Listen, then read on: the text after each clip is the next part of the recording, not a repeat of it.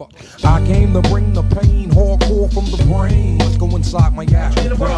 Welcome back to Guard Your Girl Boxing. My name is Sleep.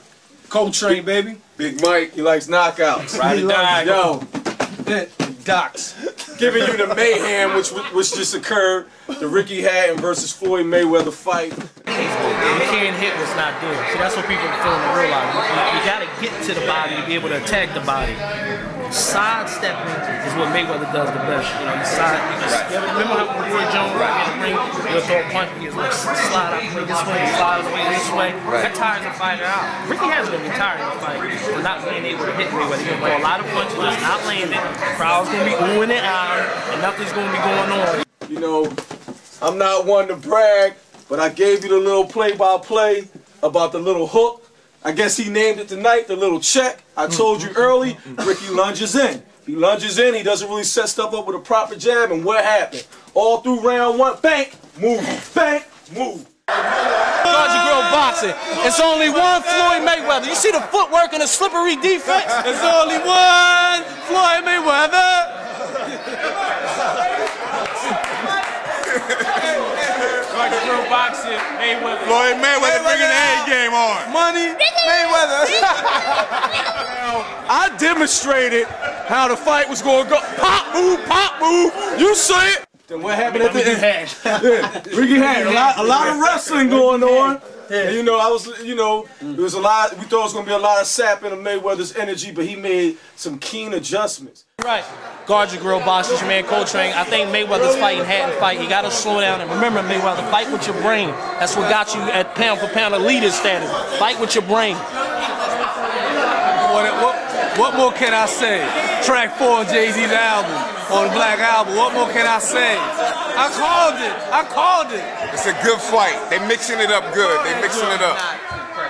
Tom, I'm gonna tell you what. Yo. Like early on, I thought I saw a little fatigue in Mayweather's legs, and it seemed like he was a little disturbed by a little rough play. I don't know why Floyd's not really establishing the jab. He's got to fight like Roy Jones, but he's countering him with the left, like I said, but I guess it's the technique why he won't use the jab, but it's a whole lot of wrestling going on. And that's Hatton's advantage.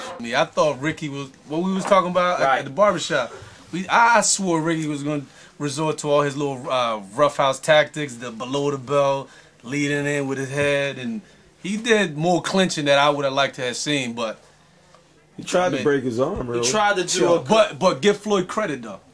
Floyd actually reacted well to everything Ricky threw at him, all the little dirty little tricks that bothered Costazu in that fight. You know, the fight it's messy right now. I don't want to say Hatton is actually taking control. He's just making it a little messier than I anticipated. But look for Mayweather to prevail in the later rounds. I didn't never think you would punch and hold, man.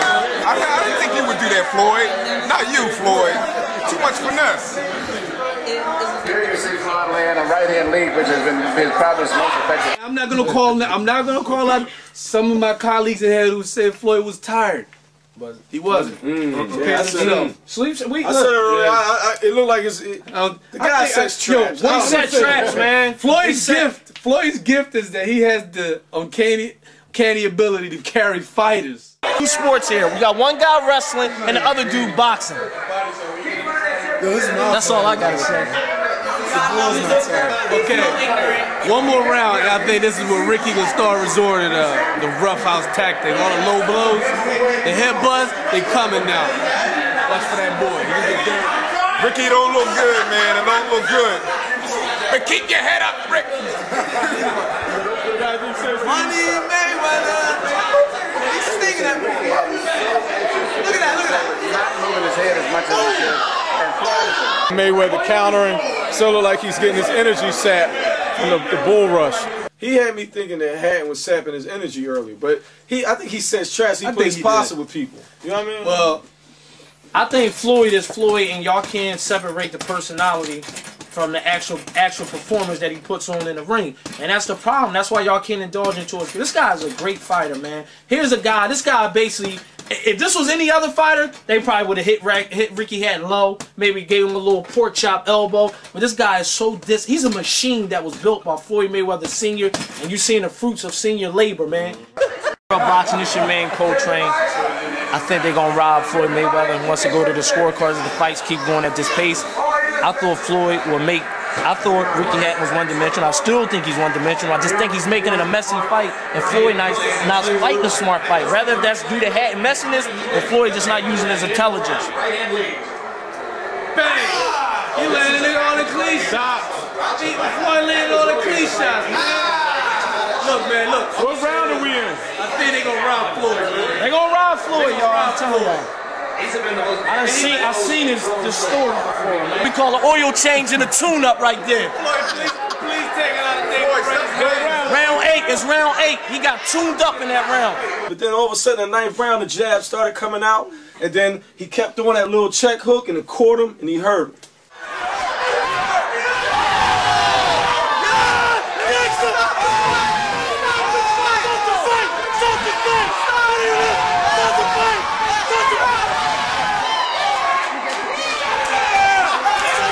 That's how you get gangster.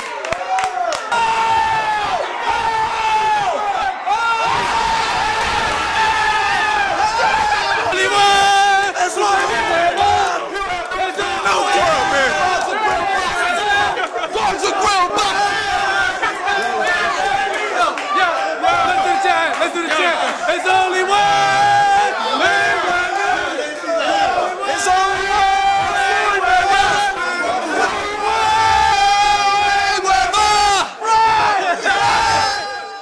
What you gotta say, ride or die? Yo, man. I know you guys. Like I was talking to the champ and his coach earlier, man. A boxer beats a puncher any day of the week, man. I mean, all that craziness, man, belongs in the octagon and mixed martial arts. Stuff, man. Don't forget, he was training at the UFC. Oh, I forgot about that. Oh, Hey, yo, shout out to the UFC. Yo, We ain't mad at y'all. We just like boxing. That's all. watch the first round. Like you see Shout out to Dana White. You see a lot of shades of Mike Tyson. The first round, the clinch, like Floyd's scream looked like he tried to bend his arm up and break it. Yep. Mike used to do that. And calmly on the end, Ricky might have been looking for an out. He was looking for an out, man. Once Like Floyd Mike. started throwing the jab and started connecting with those shots up high, snapping the head back, you know, like Mike. You know, like Michael Jackson. You remember how Mike? That's how Ricky was looking, was getting hit with the jab. His head was going back like Hey, that. Sleep, I need an oil change. I might holler at Mayweather because he gave him a tune-up and an oil change in that 8th round, cuz. But it all... All respect to Ricky Hatton. Yeah, man. You gotta understand something. It was never a disrespect to Ricky Hatton. It's about calling the fight how you see it. And we told you from the gate, we call the fight how you see it. It ain't the fact that Mayweather's from the United States and he's from the UK. You call it how you see it. Or that he's flashy. Right, Exactly. flashy or whatever. We're not really for that. We call it how you see it. Too much speed, too much finesse, too much slickness, and too much experience. And too much sweet science.